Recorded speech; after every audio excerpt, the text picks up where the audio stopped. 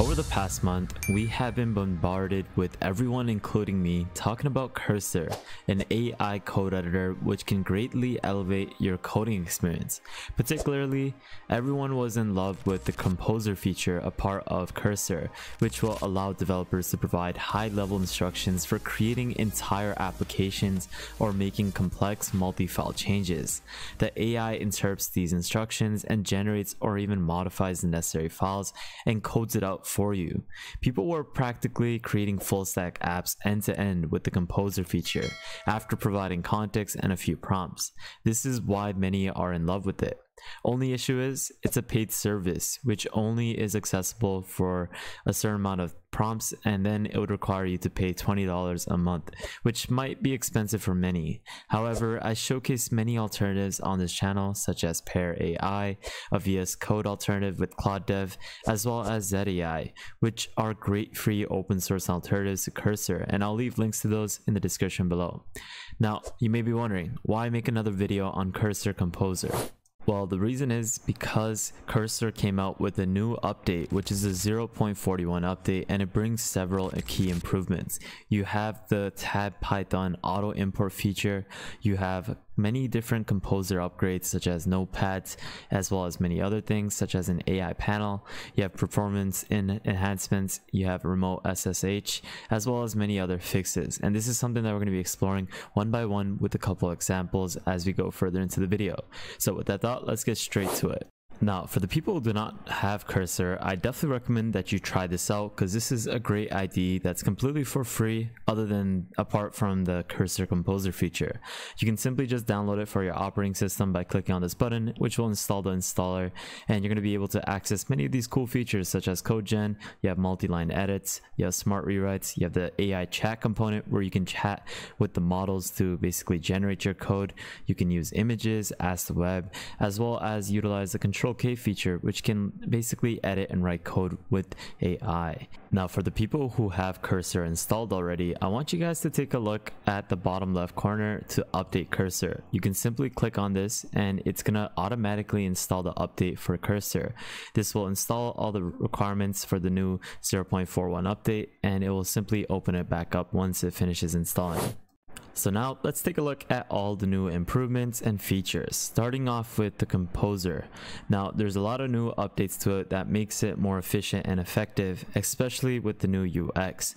Originally, you were able to just use the Control or Command Shift I command to open up this panel, which is obviously going to still be around, but now you're going to be able to access it within the right hand panel where the AI chat was. So if you are to basically press Control or Command I, you're going to have the smaller panel, but if you are to press Command or Control D, you're going to be able to access it within that right hand panel alongside with the AI chat. So you're going to be easily able to access the Composer on this right hand panel.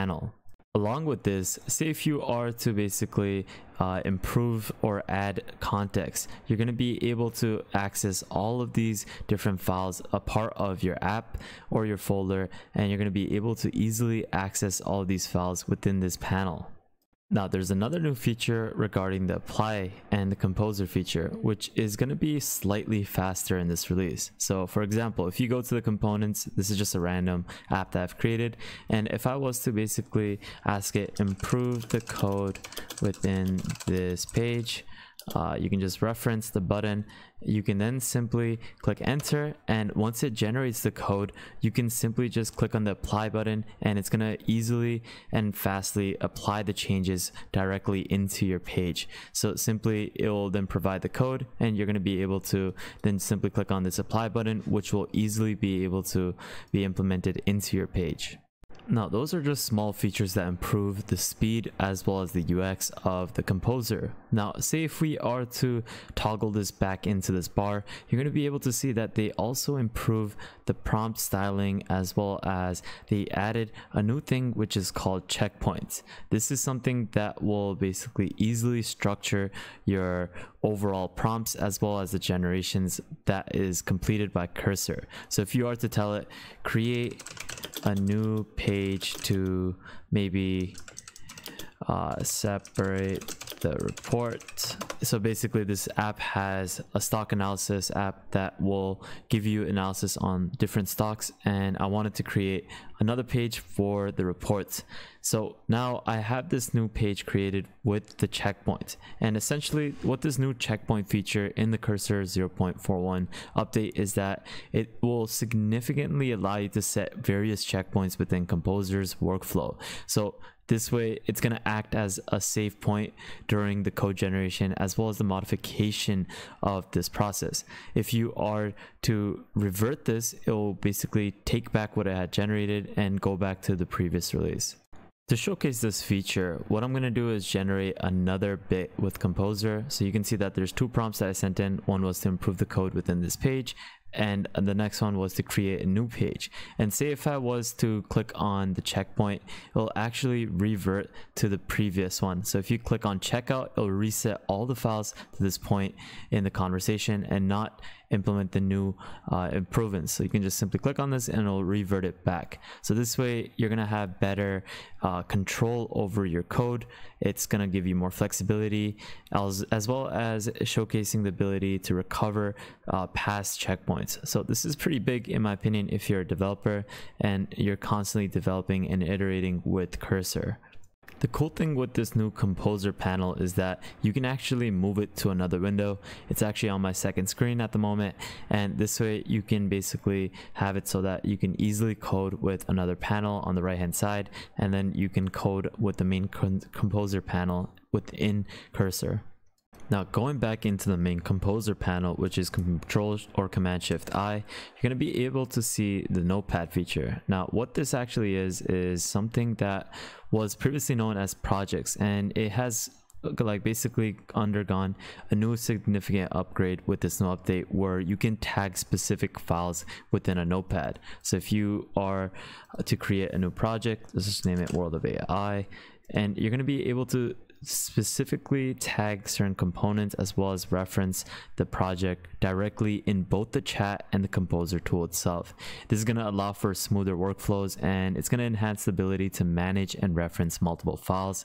So this way you can make it way easier for you to actually add tagged files, and it could be called upon while generating or modifying code quite easily with this feature. This new tab feature is gonna basically auto import symbols into Python files. So this will basically enhance the way you can use the tab feature. It's gonna bring more stability, which can automatically import these symbols. And other than that, you also have these small things such as the ability to have Cursor ran on a remote SSH. This is a good new support feature, and that's practically it for the new 041 feature.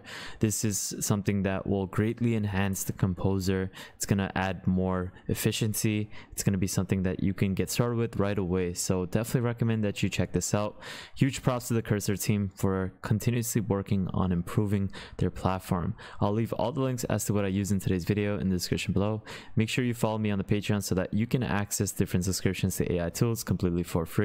Follow the Twitter page for free daily AI news. I'm continuously trying my best to upload different types of research papers, new things that are happening in the AI space. So definitely give this a follow. And lastly, make sure you guys subscribe, turn on the notification bell, like this video, and check out our previous videos so you can stay up to date with the latest AI news. But with that thought, guys, have an amazing day, spread positivity, and I'll see you guys fairly shortly. Peace out, fellas.